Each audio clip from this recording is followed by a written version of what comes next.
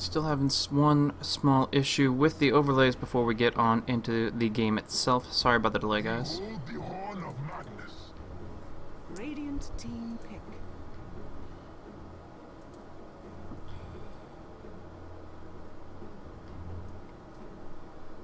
Keeper of the light.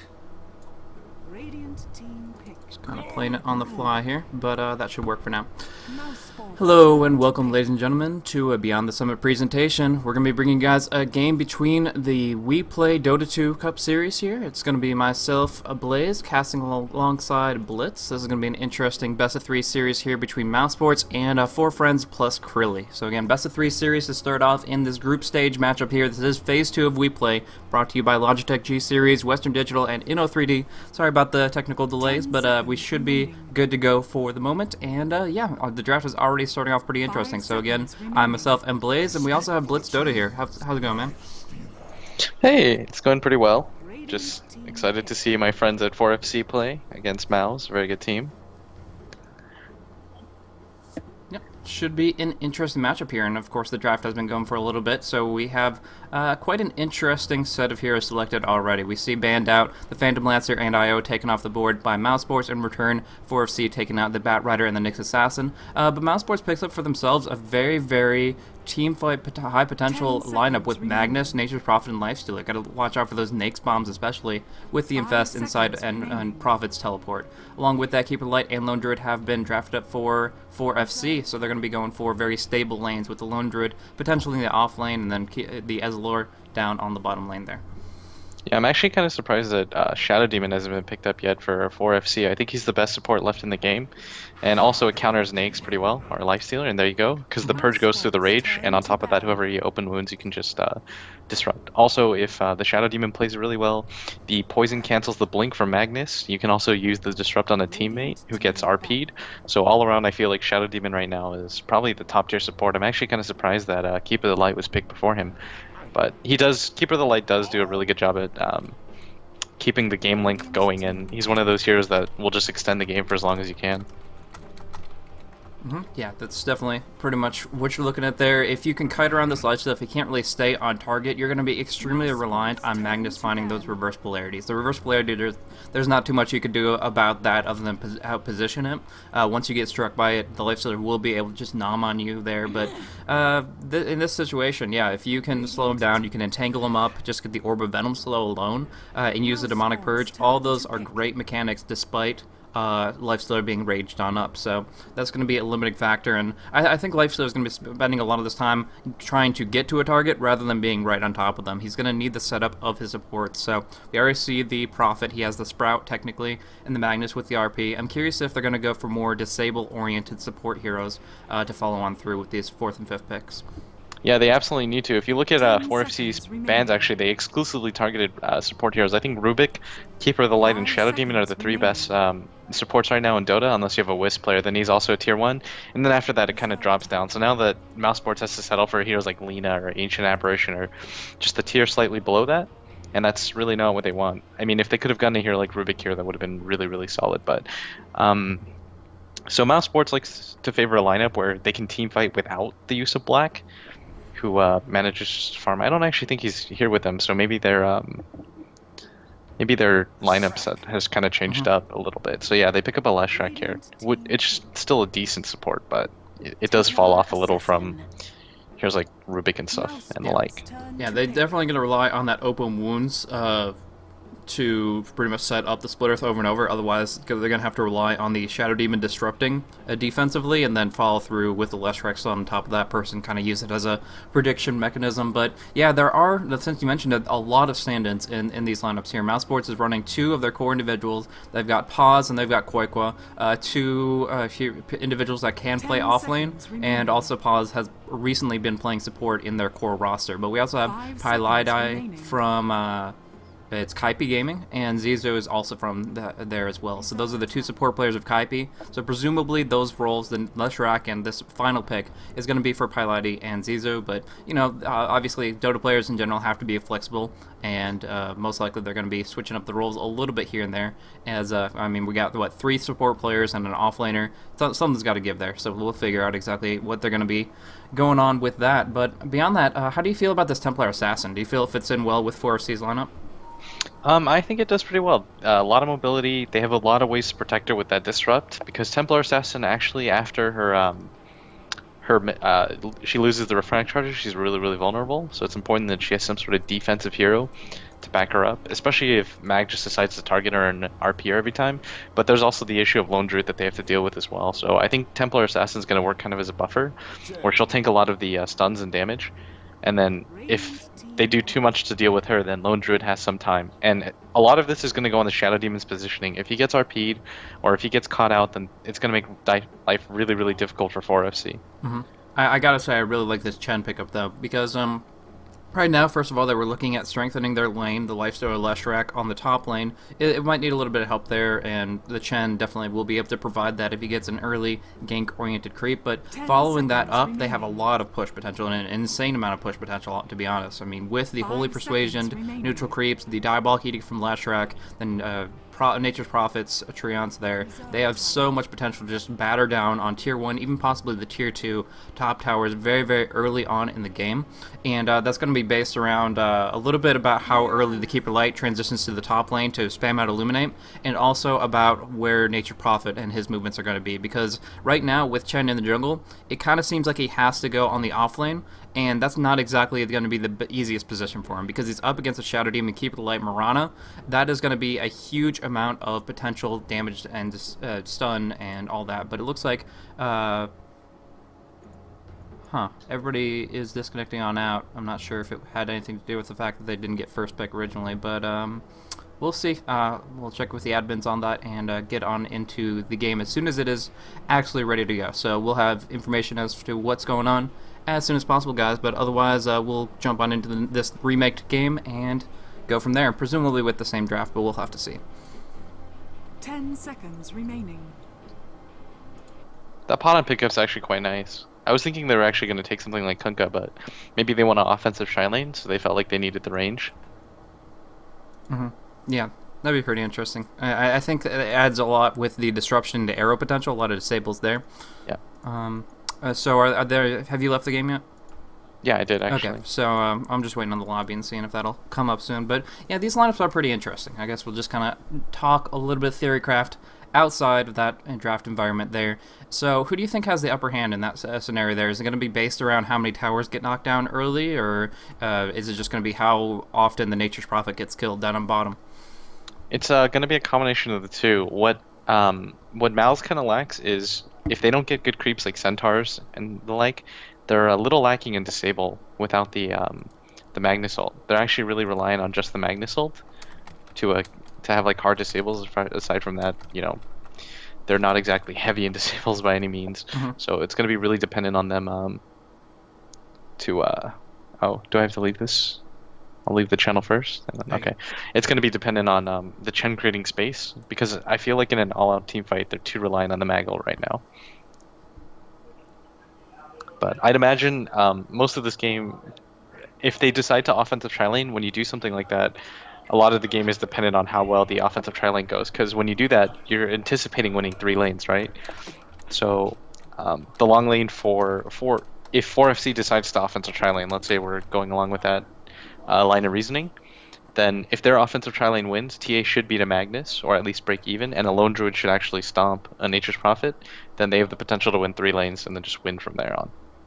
So it looks like the remake was based on the fact that Black is actually back here. We do have him back in the lobby, and presumably going to be picking up that Lifestealer there. So I really have a lot of confidence in how that top lane is going to work out for them. I mean, Lifestealer, you said the Leshrac kind of falls off, but early on with a good open wound setup, once that Split Hearth lands, suddenly the Chen creeps can do whatever they want. Whether they are Centaur, Warrunner with the Clap, or same thing with the Hellbear, you could be looking at even just a Troll Warlord adding a little bit of extra ensnare. One way or another, There is just so much potential with that tri-lane lineup, and yeah, it might be a little bit more difficult for that lone druid. I mean, of all heroes, I think the lone druid will be able to deal with it the best, because he can, you know, peel for himself, maybe do a little bit of path block between himself and the lifestealer, but it's still going to be a little bit of a rough time, and since they're kind of going for that dual core lineup, if they put the lone druid on the offlane and he doesn't necessarily find the farm that he's looking for, it won't exactly be his cup of tea in that lane situation. Yeah, I think actually that's why 4FC will go for something like an offensive tri-lane, because if they put 3 top, a hero like Keeper of the Light, Shadow Demon, and Mirana top, they can't actually kill Mirana. They don't have enough lockdown or burst damage to kill her without getting really lucky with Chen creeps, because she can just leap out of anything. And as long as the Shadow Demon positions himself well, anytime the Nake's open wounds, or the Lifestealer, sorry, open wounds the Keeper of the Light, then the Keeper of the Light just gets disrupted and then nothing hits, and then they can turn it around pretty easily. And a hero like Keeper of the Light with Blast creates too much damage, I feel. A lot of it's just going to come down to what creeps the Chen can pick up and how successful his ganks are. But I think with an offensive tri-lane, 4FC can play pretty safely, and then just rely on the lone druid to kind of win his lane really hard. I think actually this game is going to be determined a lot by how the Chen and the Nature's Prophet interact and how they move. I assume there's going to be a lot of pressure top, but as long as 4FC can play really defensively and not give up heroes for free against just the dual lane, they should be fine. Yeah, so we'll see how that works out. It looks like my overlays on this one have to be modified slightly as well, but it'll just be like 10 seconds, guys, on the stream, and then we'll be able to fully enjoy some awesome Dota from these two teams. So, get that. Shoot, messed it up, of course.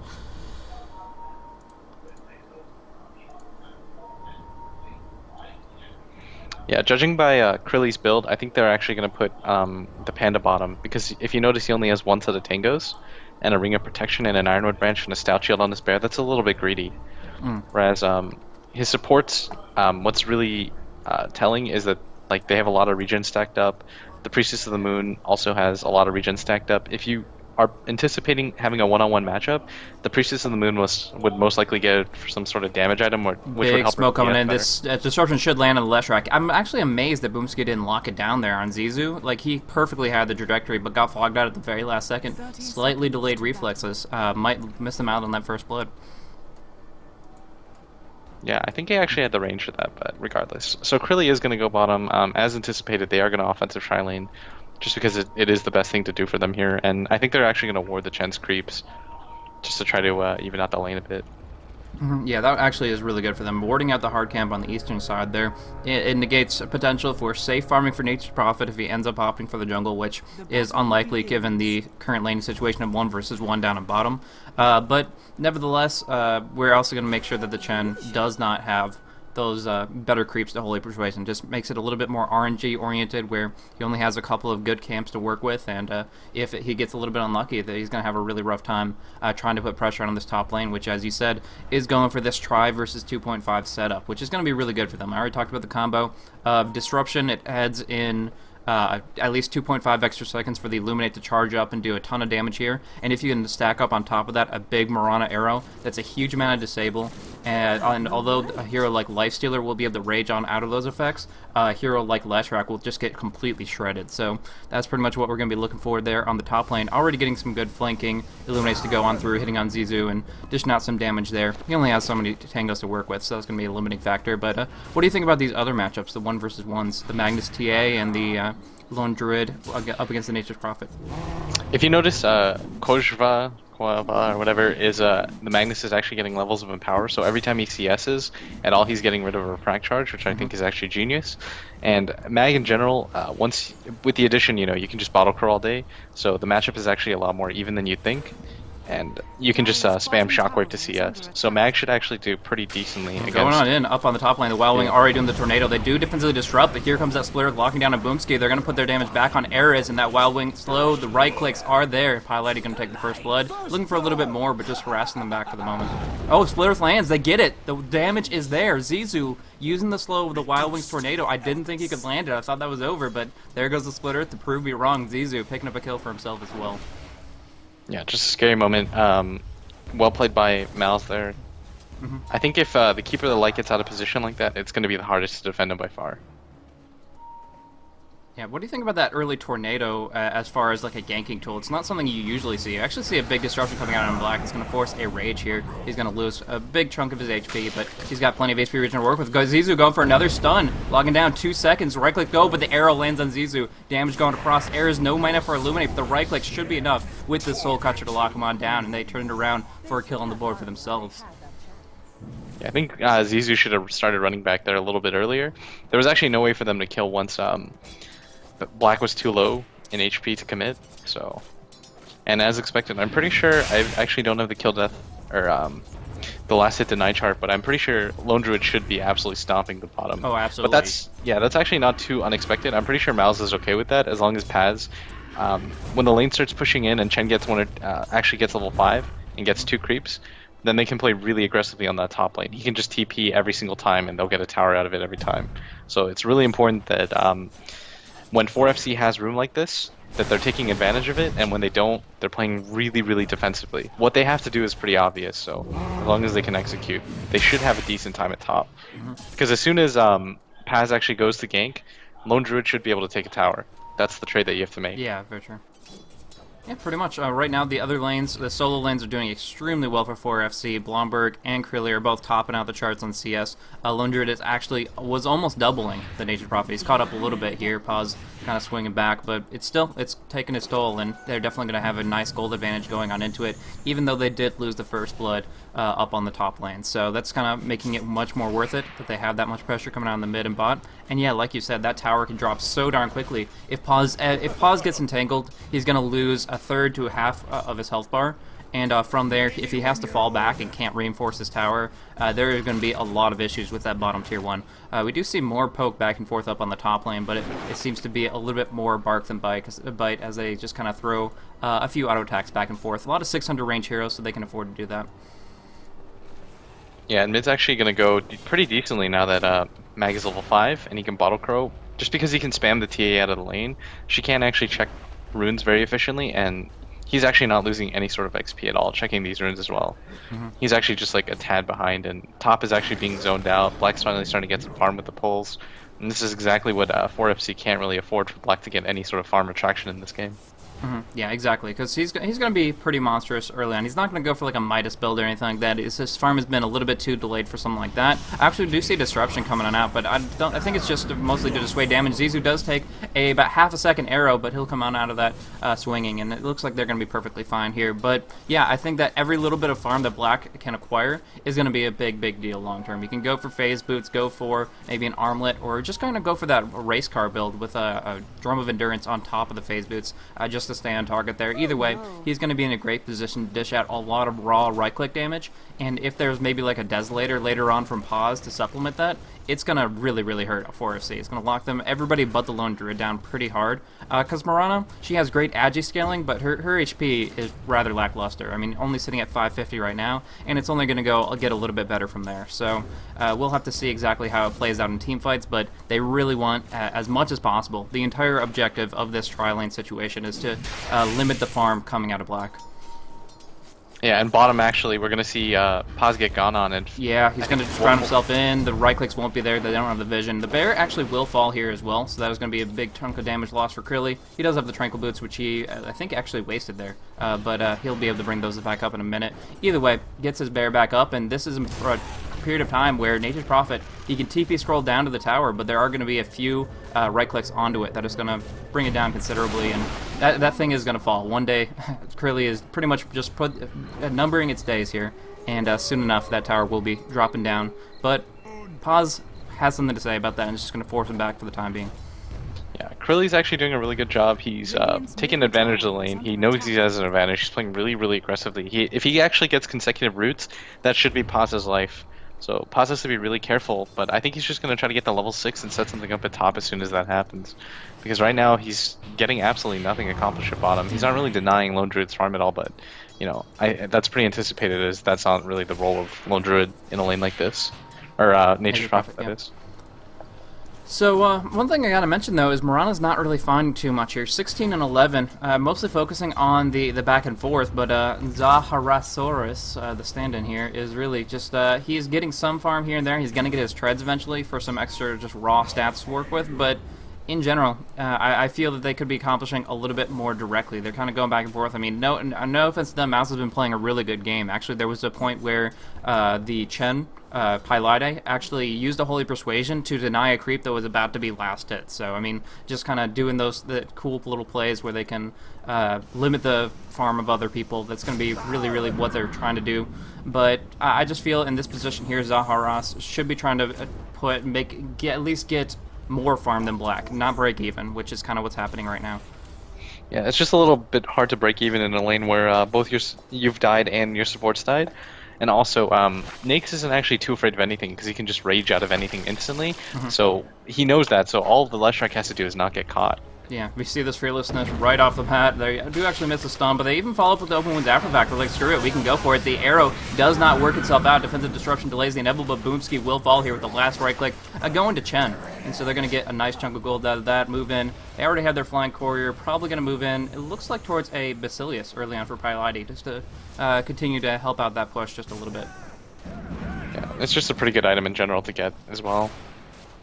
Great aura, great for this tri-lane kind of circumstance. I mean, in general, they are perfectly fine. But Black and has you can to also watch pick himself. up. Down you the can bottom. also pick up Vlad's. The Entangle proc does connect onto pause, but he's just going to recall the bear away. And again, that's about a third, half of his HP, really dueling it back and forth. The bear doesn't want to go under the tower, but Koikwa coming on in as well. Blomberg, this is going to be a 2 versus 2 down here. Koikwa looking, but he gets the root, gets the entangle, and there is going to be the stun from Zizou to finish him off. Now Blomberg in a rough spot, has that haste rune for quite some time, but gets RP'd under the tower, will be dropped down in this short time frame because there's just so much right click. There's the Pulse Nova, but they actually can't finish it. Blomberg bottles away. The Lightning, 6 HP is all he has left.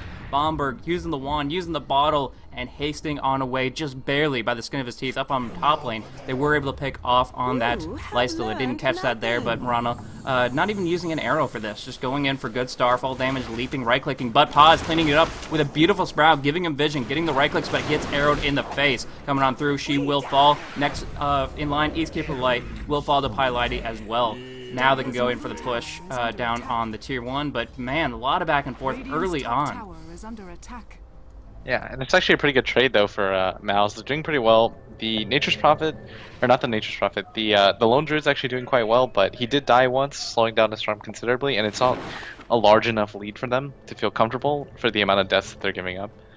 And as far as that goes, the Magnus is actually farming quite well. He's picked up his mana boots. He only has 100 gold, but he's actually doing a lot better than I thought he would overall. And as long as he can get any sort of decent RP off, then it should lead to kills at top as well. I assume that's where the next RP will be for. Yeah, most likely going to be trying to project that direction. Murano was able to find level 7, so she does have the ability to cast Moonlight Shadow at some stage, and I don't think they're really committing too much to detection. They do have one set of sentries up on the Chen, but it's not that big a deal one way or another. Again, Black uses that Infest just to play a little cheeky action where he knows he can regenerate a lot of life here, but we do see transitions coming up top. They want to keep this pressure rolling, but yeah, like you were saying, Black, or in general, Mouse Sports is getting a lot out of these kills, where they're falling behind on CS because Lone Druid and TA have just been relatively uncontested on their lanes. They're making up for it in the kills. We see 6-3 right now, and that actually shows up on the gold graph is very much in their favor, about 1,000 gold in favor of Mouse Sports, and the experience tells the same story. So with that, I really think that Mouse Sports just want to keep those kind of good, aggressive team fights going whenever they have the cooldowns to support it, which, of course, that RP is back up and rolling. Yeah, and actually, with the type of heroes that 4FC have, they don't actually have the best team fight whatsoever. They really have individual shine, like heroes that shine in CS and pushing. So it's really important right now that they're getting like the lane domination, and you know they try to avoid straight up 5-on-5 fights, especially against heroes like Lifestealer Chen and Magnus early. You want to try to avoid those fights and try to just pick up a CS advantage, especially since they offensive tri lane like this and they put so much pressure on Nakes. So it's really important here that they're getting a lot out of the lane. Yeah, Moonlight Shadow popped off, forced out from the Mirana. That is a pretty big cooldown, 160 seconds. Just the Lifestealer dueling it out, back and forth with Mirana. The leap didn't work out to break the distance enough, and so she popped off early. But that does make it so that if they did land any more disables on her to follow up, she'd be in a really rough spot. One thing I want to mention is that Lone Druid has saved up 2,200 gold. Do you think that has to be an armlet? I think that's the flavor of the week build. Maybe he picks up There's actually a big team fight breaking out. We do see Lightning finishing off on the Ezreal here. They do get a disruption coming out onto Magnus, delaying that RP, but he's still going to get it out one way or another, looking for Blomberg here. But yeah, casts it on her alone. Here comes Krilly, TP'd on in. The Hand of God does come out. The burst damage going across. They want to focus down this Lone Druid, having already finished off the TA, and it looks like they have enough people to do it. All the disable, all the damage. Krilly all by himself. And that's going to be it. Some nice shadow poisons flowing on out. And actually, long-range Shockwave, Black, manning up. Down on the Mirana, Ares might die again. But no, the Infest comes out. They're just going to go for more and more push. We saw the Tier 1 drop so darn quickly. And the Tier 2 will probably drop very, very quickly as well. Yeah, the issue with 4FC's lineup right now is that they have so little teamfight that if the Mag ults anybody, and he's always going to go for the TA, they have enough spells that can drop her refraction charges quick enough that they can just blow her up. So the amount of farm she has, and she's actually found quite a lit, is not being utilized whatsoever just because of the fact that she gets dropped in the beginning of the fight every time. Now, the Nature's Prophet just picked up approximately 13-minute Midas. That's definitely around the time he's going to be able to use it. Do you feel that's a little bit too late in the game to be emphasizing that kind of golden experience boost, or do you feel like no time is too late for a Midas? I think certainly that there's a point in the game where it's not cost efficient anymore, but I feel for the situation that passes in where he's quite behind in CS, it's a good item that you can use because you also don't have to use your ult to farm that way and take farm away from your carry. Sure. You can just use Midas. And on top of that, you know, you've got the early team fights secured. You don't really need an item like Mech off the bat. Your team's winning fights, so why not just be a little bit greedy? So just in case things go terribly, you have some sort of farm advantage secured. Yeah, and there's a lot less responsibilities for him. You mentioned that mechanism, but it's almost actually done for the Chen. He actually just needs the recipe to finish that on out, and yeah, 900 gold, and then he'll have that himself. So Nature's Prophet can be a little bit greedy here, but he might be paying for it with the Panda Bear kind of flanking up from the side. Has quite a bit of mobility, but Paz will just TP away, and even with the vision, there's not enough timing for them to actually be able to bring him down. So good reflexive action from Paz, and yeah, that's based on the fact that they don't have any wards at all in this jungle, so just really, really good understanding of their positioning and a good reaction from him. Yep, and Black's just farming away. They realize at this point that without Shadow Demon getting level 6, they really have no way to pressure him. And even before that, unless they devote like 4 heroes to killing him or they get a really lucky route while he tries to rage TP, as long as Black can get the rage off, then he's pretty much invulnerable this game. So he feels perfectly comfortable farming up here, and that's kind of like the weakness of 4FC's lineup. They don't really have anything to stop him pre-level 6 Shadow Demon. Or just hoping for lucky roots. Yeah. But that's not really a reliable enough reason for Krilly to be up there. Alright, so there is a Blink Magnus. He is walking underneath the Sentry Ward, but I don't think they did. They pinged it out. They had the full vision, so they know he's right here. They have 100%. They're going to try to go for a long-range arrow to catch him out. Now he's getting right-clicked by the creep zone. He knows exactly what's going on there. So the surprise factor gone, but he still has that Blink Dagger. He still has a lot of initiation potential, just not at the moment. Yeah, and as long as, if you're going to watch the Magnus, all he's going to try to do is ult the TA out, or the Queen of Pain, or any combination of 2 heroes, because he knows that as long as he gets the RP off on any decent heroes, then they're going to win the fight. Yeah. By Queen of Pain, did you mean Mirana, or? Oh, Mirana. Or the Templar Assassin, sorry. It's Sure. early. No problem, So no problem. any sort of reverse polarity works for them, as long as they get it off. It should be a teamfight win. There you go. Yeah, I mean that's their primary source of damage there. The bear will be able to do a lot later, but right now, like I said, he's been saving up a ton of gold. Krilly hasn't picked up anything for this bear, so he might be a little swift on his feet with the little brown booties, but not really accomplishing too much. We do see Koi coming on in, going directly for Ezreal, bringing him down quickly, but Blomberg brings him with a huge melt strike, bringing down the last track immediately. Pause. TP's on away, no chance to stop him, but Koi will be able to be brought down. Just force him down. Doesn't commit the RP, wisely so, but yeah, there is pretty much no hope for him in this position here. So good engagement from 4FC. They lose the support, but they pick up one of the core heroes along with that supportive Leshrac.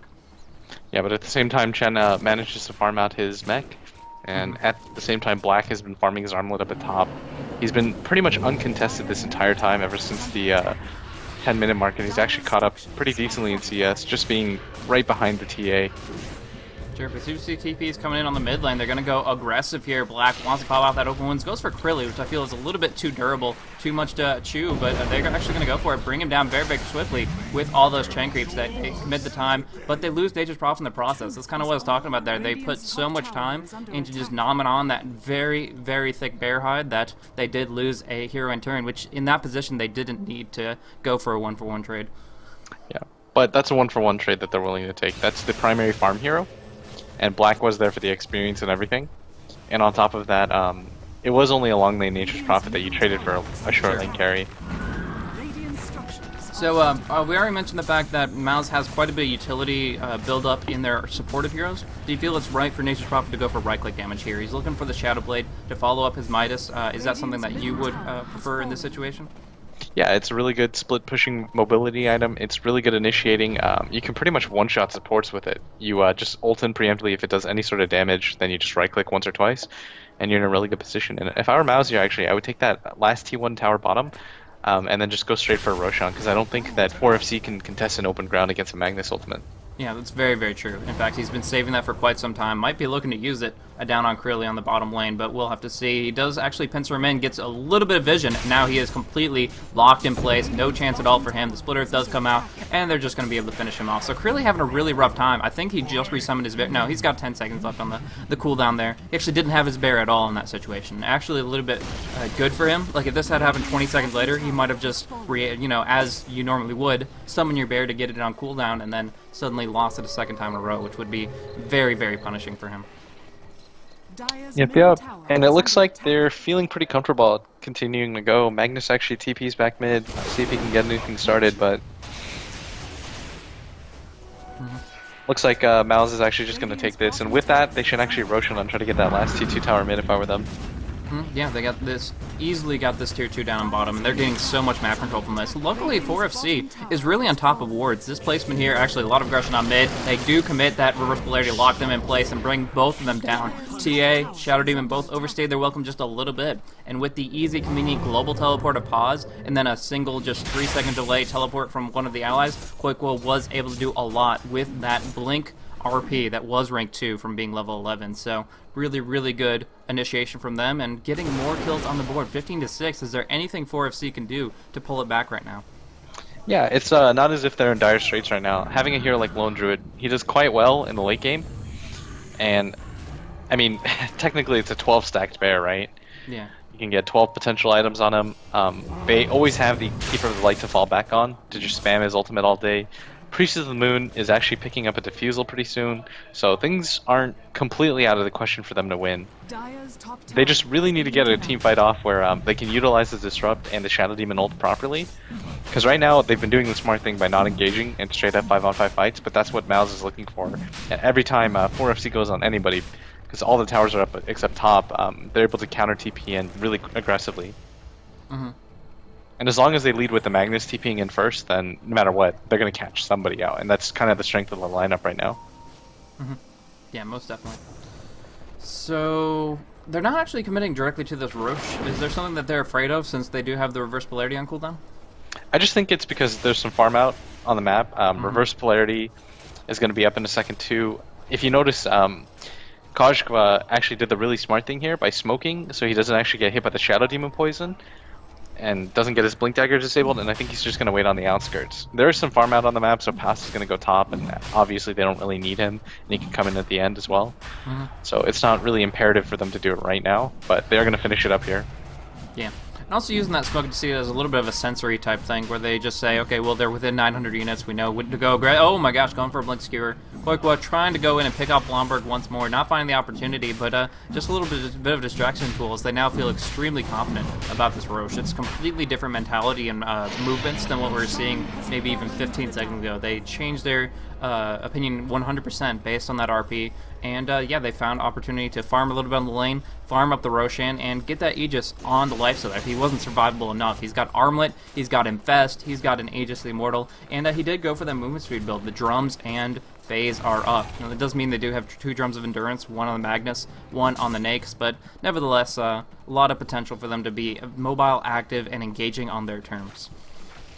Yeah, and actually, I actually really like the speed build that's popularized by players like FNC and YYF. It just makes it so that the space that you need to keep away from Nakes is so large, and it's really easy for him to just roll in and pick off a support really easily with just 1 open wounds and a rage. And especially with the lineup like 4FC has, like it's a little difficult for them to stop him from just running in. Yeah. That's, I mean, 100% I have to commit the Demonic Purge to him every single fight, and although that helps quite a bit, with all these great stuns, the Zizu landing amazing Split Earth, the Koikwa with those powerful RPs, it's really, really setting it up where it's not that big of a deal. Because he has the Drummond phase, he'll be fast enough to get into the position he wants, and from there, committing a lot. We do see on top lane, they do force out a fortification with the Lone Druid, putting out some pressure with the Bear, but popping that Battle Cry, using that Refraction, they're actually going to chew into this extremely quickly, going for a 1-for-1 trade on towers, but the fortification comes out from 4FC, so advantage right now for 4FC in this kind of a exchange, but very, very short-lived as Mouz answer back with their own tier 2 kill. And I don't feel that right now 4FC is in a position where they can just commit to a tier 3. Oh yeah, definitely. Playing against a hero like Keeper of the Light is going to be difficult.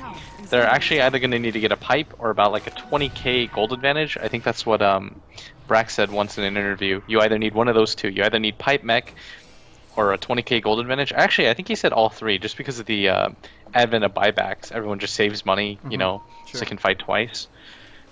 Oh, they went on top. He actually used RP too. He got nothing out of it. Oh wow, I didn't even catch that. Who were they going on? I believe they were going on the Priestess of the Moon, and she actually just TP'd, and he was just a second late. No, it wasn't the Priestess of the Moon, it was actually Krilly. I'm sorry. Yeah, Krilly. So, nevertheless, ouch. That is definitely, obviously, they were hoping to get more out of that, wasting a couple of cooldowns there. That's obviously not really what they had intended going there, and it does lose them a little bit of a foothold in what their current situation is. Again, good warding coming out from the Radiant. They're actually warding up their own jungle directly, netting for the kill on Pylite. It's going to be a long one. It's going to be a little bit of a wild goose chase, but with this defusal to lock him in place, I'm 100% certain they should be able to bring him down. Paz does get a beautiful sprout off, though. They don't have any tree cutters. They don't have a leap, and completely negating the sentiment. Pylite gets completely bailed out by Pause and a beautiful sprout coming out. Yeah, and 4FC actually doing a really smart thing here, just trying to clear out their jungle, get as much farm out as they can where they know people are. I noticed Krilly's actually going to pick up a Radiance, which is a little bit old school, but I agree with in a situation like here, where they're having a difficult time keeping Mouz from pushing. The Radiance Bear keeps all the lanes pushed out really easily, and on top of that, it just increases his farm. So I think 4FC realizes right now, as a teamfight team, they're going to get stomped. So I think that they realize they have to take it a bit later than this. So utilizing the Keeper of the Light Blast, the Radiance Burn, and the farming potential that it gives, I think that they're hoping to secure the late game. Yeah. Yeah, I think it took him a little bit longer than he would have preferred to pick up that Radiance, but nevertheless he does have it. And one other thing that I really like about it is that in a team fight, you're generally going to throw your bear into the thick of things, just jumping on into it. His first life, you're generally a lot more careless about. Not an extent that he's worthless, but just that you have another one at your disposal. But pretty much what that means is if the bear's in an aggressive position in the middle of things, the Magnus's Blink is going to be on cooldown. And Koiko's going to have to commit a skewer just to get an RP off, and it's not going to be nearly as optimal as the ones we've been seeing out prior to this point. So I really, really love it, not only as a farm thing, not only as a split push thing, but now as putting pressure out on Koiko and making sure that he can't do things like this. But he does jump in, he does get the Blink and the RP, missing up with the Sprout a little bit and the Split Earth. That skewer was not coordinated with the allies, but it does not matter in the end. It's all a moot point, because in the end they still get that kill. Yeah, and Krilly's actually a hero that's really important for them to keep off the map. If they want to keep the late game going, they need him alive and constantly, consistently farming. But now it's a different story, as it creates a lot of space for Mouz to do whatever they want, as it's a 4-on-5 fight that they can't really afford to take for a 4FC. Yep, so movement between Koiko and Black, they're going to go in and just go for that infest inside the Magnus. Even if he can't RP, he's still a very great threat with that burst magic damage to come on out.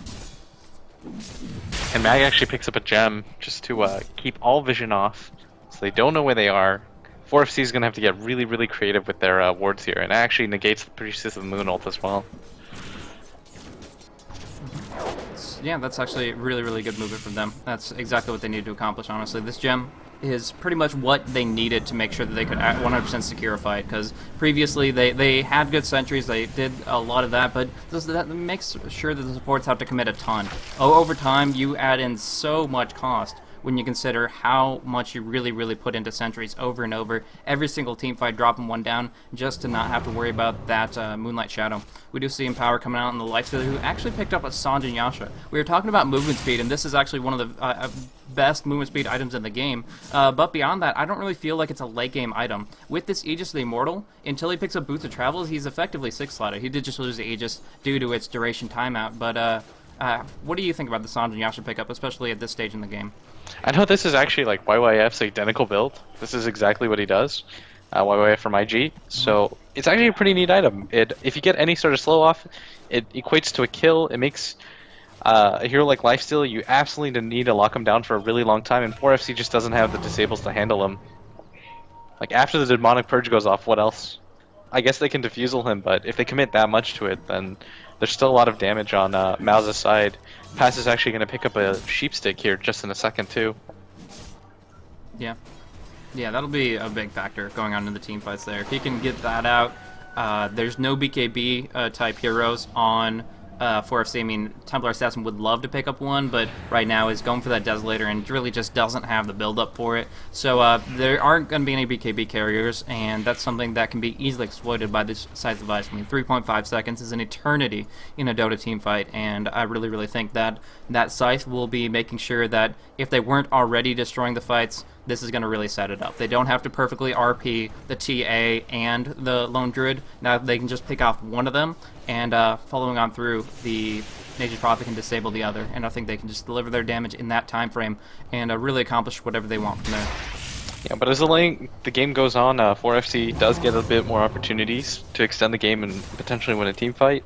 It's really difficult for Mouz to straight up push into the Keeper of the Light. I know they continue to try, but it's going to be pretty fruitless for quite some time, because what stops a push is the creep wave, right? If you lose your creep wave, it's really difficult for you just to commit bodies to attacking Taylor's in a bad towers on spot. high Prophet ground. right on top of him. There's that Infest to come on out. No, actually going to delay it here. The root comes through. They're trying to counter-initiate onto pause. The arrow comes out, and they're going to get Black too. He's going to go for the Rage TP, but he gets entangled. He does get it interrupted, and he's going to get right-clicked on down, feasting away on the bear, dishing out a lot of damage that way, but the Meld Strikes the Desolator. It's too much for them, and they lose 2. They were so overconfident in that position there. They had no vision at all. They jumped in, and Bear's just sitting on top of it. Lone Druid's like, come at us. We're ready for it. And they were able to counter-gank extremely effectively. Ready with Dust, ready with the arrow. Perfect counter-initiation coming out of 4FC. Yep, and Magnus actually picks up a Shadow Blade. I'm a little concerned about that pickup, is they already have one. Yeah. And I think they just gave up the gem as well, so picking up an item like that... the Magnus Stone's the gem. Oh, they destroyed it?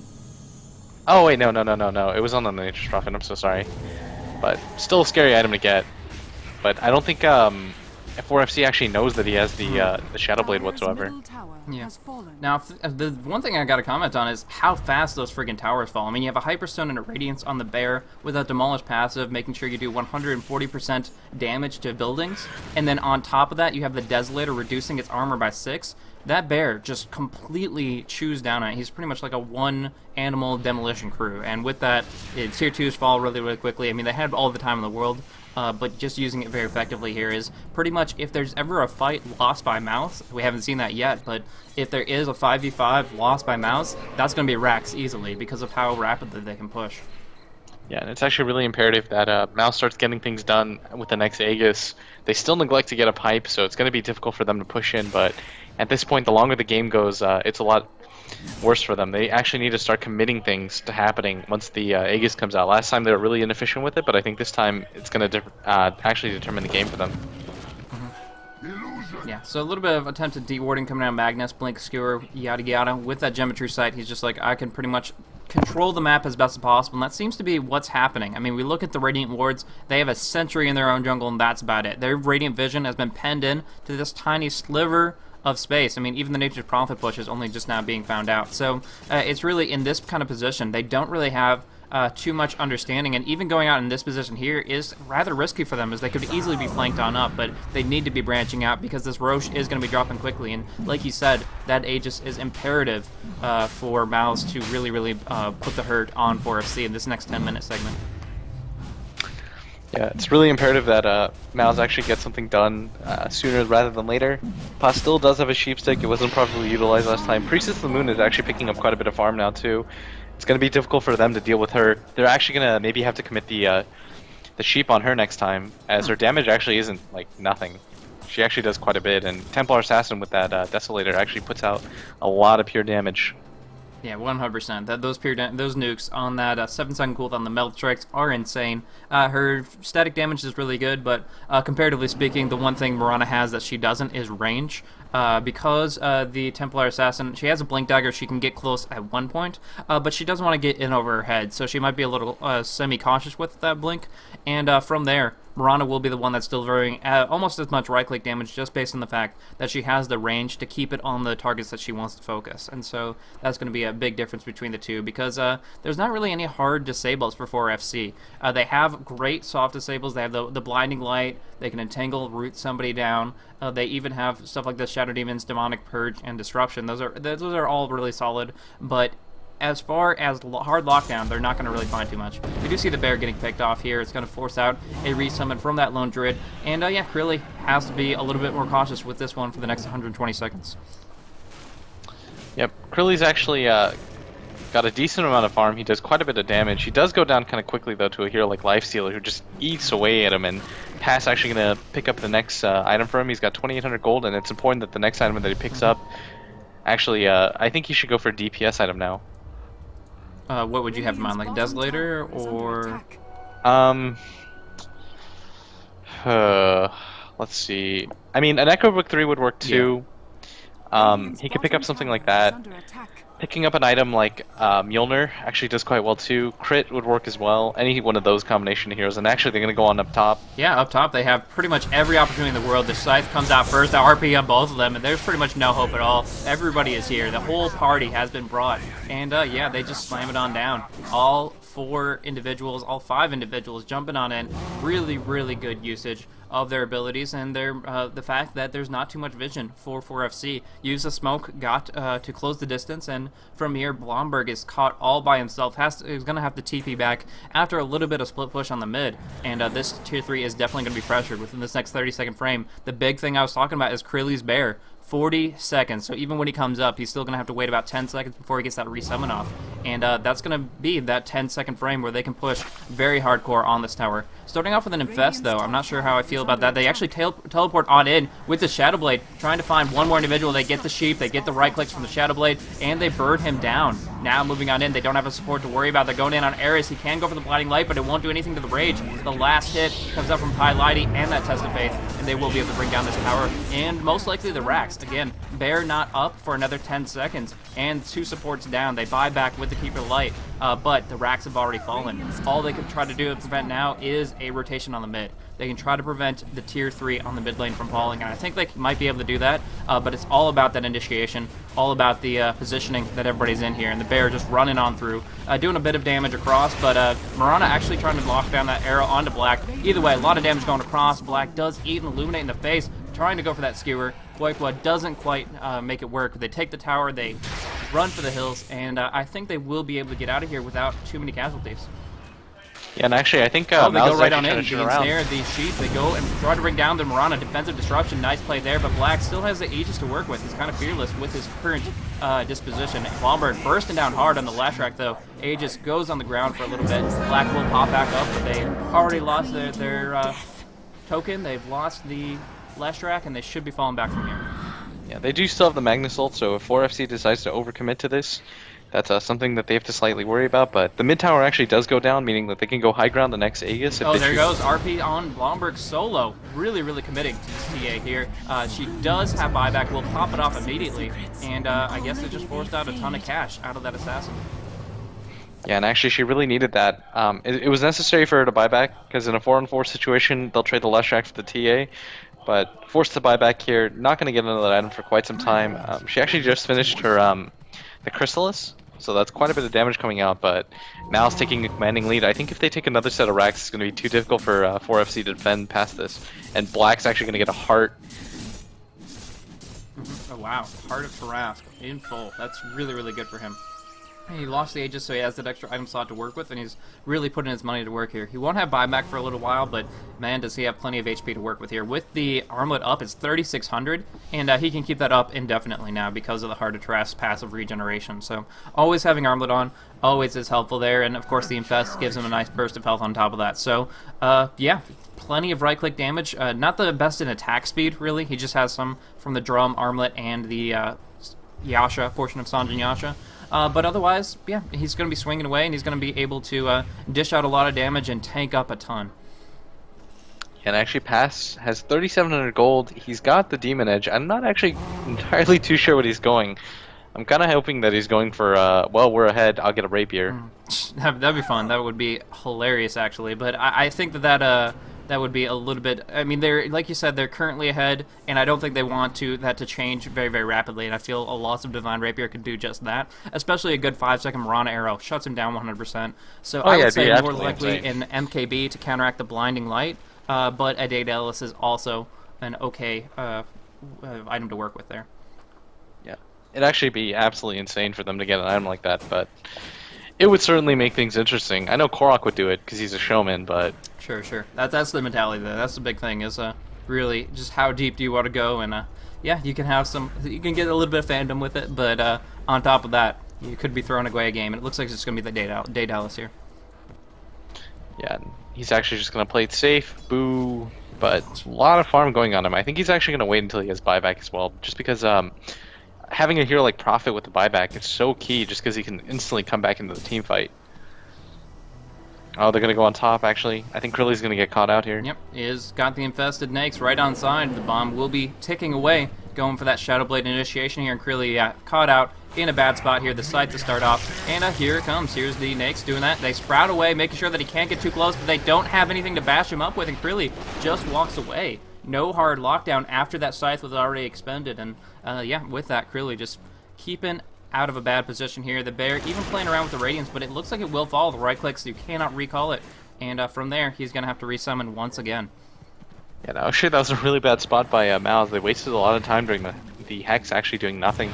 Going in RP on Blomberg solo, get that skewer, but interrupted a little bit by that blinding light. Defensive disruption comes out. Zizu gets hit by a 4-second arrow. Big damage going across Blomberg. Will be able to burst pretty hard, but trapped in, locked in the pit, locked in the zoo with the Chen creeps here. Now the Hand of God comes out. They test of faith back. The last track keeping him safe. Clearly is up in the action though. Gets seen tank a rock on Pylite, trying to burst him down, and without an RP, there's nothing to peel. There's nothing to keep him off, and Pylite will fall. Along with that, Zahara is taking a ton of damage. Doesn't have that leap for a few more seconds. Just needs to maybe defusel the Magnus. I don't even know. Gets hit by the shockwave. Gets hit by the next right click to finish him off. On the western end, there was the pickoff. Clearly did put some damage in, and nope, actually didn't get anybody else for his trouble. But Boykwa gets dusted up. Shadowblade won't help him here, and he does get brought down, but now coming on in, Black and Paws, dishing out a ton of damage. Gem on the ground will be, I'm not even sure, destroyed most likely, and from there, Clearly does get brought down. So the Bear, I believe, picked it up, but I'm not 100%. Yeah, it did actually, and he was trying to hide it with his death. Really smart plan, but he actually doesn't see it. Oh god, does he? Oh, okay, the Chen's actually just gonna go for it because he has a free slot, but that was actually, it looked like a really good fight for 4FC. They got the arrow off. Mag RP actually got stopped by the disruption on the TA, but just a little too much damage, and I think that Black's actually way too hard for them to deal with at this point. 2,500 gold, he's not going to get any weaker, and the heart makes it so that they can't focus him, but they can't leave him alone either. So just, they're in the worst possible situation right now. Pawns should be picked off here. They do get the Demonic Purge. They burst him down. TA is inside that set of trees, and they're in a good spot. Their airs will be dropped as well. Black just right-clicking away. No problem at all. Won't be affected by any of the incidental damage going across, and it looks like they'll be able to... Oh, wow, they got the kill on the Shadow Demon with just a Wrath of Nature during that Ghost Scepter, and that is going to be the GG call. They definitely have earned it throughout this entire match. It's been a long while coming, but finally we do see here this huge advantage, this 25k gold, and even more so in the experience department, has really added itself up so that they just overwhelm the opposition, and now having taken the mid racks, about to finish off, yeah, the bottom is down as well. They're going to be pushing in for the win here, and that's going to be it for this one. So this best of 3 series, we're going to see what happens between these guys here, Four Friends and Krilly versus Mouz Sports in Game 2, but what do you think about this first one? Is there anything that 4FC could have done to pull themselves out of this, other than just turning it out further? I don't actually think they played too badly. I think Mouz is just a really good team. I think they're a little bit better than 4FC is in general. So 4FC actually put up a pretty good showing, but in terms of the picks, they relied a lot on the offensive tri lane to accomplish more than it did. The Chen actually rotated really well. The Magnus actually made TA kind of a useless pick. If you notice, every time the RP went off, for the most part, it was just on her. So it made it so that TA, a hero that's kind of like a glass cannon, actually wasn't able to put out any sort of damage. So maybe a different sort of picks would work for them, as Mouz utilizes that we're going to team fight a lot using our carry as well kind of fight style. Yeah, most definitely. I mean, that's exactly how they kind of played it out, and it worked out very, very nicely. I love the movement for Mouz in general. I think that they were able to put the aggression out so that if they ever tried to go for, okay, I'm going to farm out past, around near the river or something like that, the flanks were there. The Nature's Prophet global presence was certainly felt in this match here. And with that, on top of that, the Lifestealer just kept on farming away. So he actually played a little bit of a half-supportive Lifestealer. His ending KDA was 1, 2, and 14, seriously. But, you know, just dishing out the right-click damage. The kills were there. I mean, they had the kill advantage of 26 to 12. So although they weren't necessarily going in his direction, nevertheless, the kills were on the board, and that's kind of what counted long-term. So, you know, carry Chen, 7, 1, and 7. Supportive Lifestealer, 1, 2, and 14. Adds up nicely. But either way, really, really cool game, and Mouse Sports just taking it away. Very, very solid from them, and we're going to go on to Game 2 to check out what 4FC has to answer back with. So thank you guys so much for tuning in, and this has been Blaze and Blitz.